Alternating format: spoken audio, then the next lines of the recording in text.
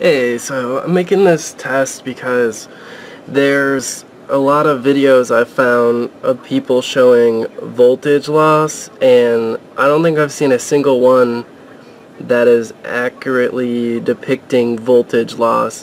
What they're showing is the voltage sag of their batteries, and I don't know if they understand that and the lingo's wrong. Voltage sag is when you are firing your device and you're noticing the amount the battery voltage is dropping from before the firing to after the firing. Basically, they're measuring that number to this number,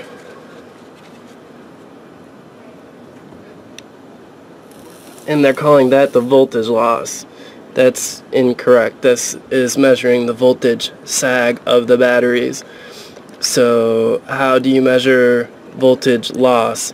And by voltage loss, I mean the device itself is losing some of the voltage of the batteries.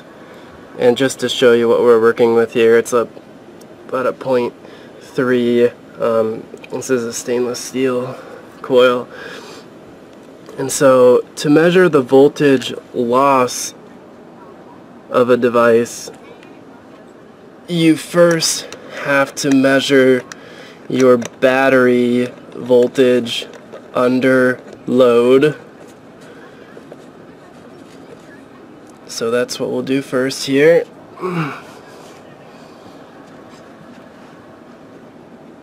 Let's see how we can get in here. So this is not the number we want, that 4.00. We want this number, 3.87, 3.86, 3.8-ish. And now, so for voltage loss, now we're going to put the leads at the addy.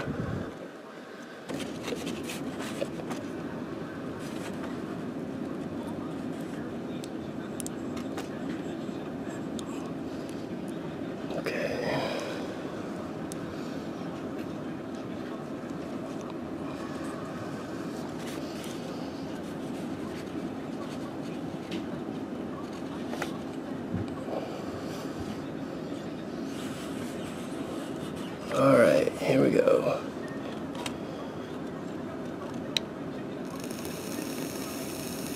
See, we're measuring 3.6, 3.60, 3.59.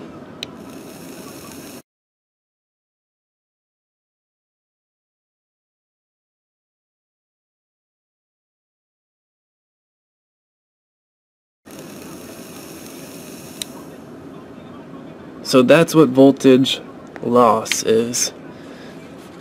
I don't understand why so many people are misconceiving voltage sag with voltage loss, but that's what voltage loss is. I've seen them lower than 0.1, so obviously you want to aim for as low as you can go, but I mean, there's nothing wrong with that. Obviously it's working just fine. So I hope everyone learned something, and you know, we can just take our vaping experience to the next level and everyone's just safe.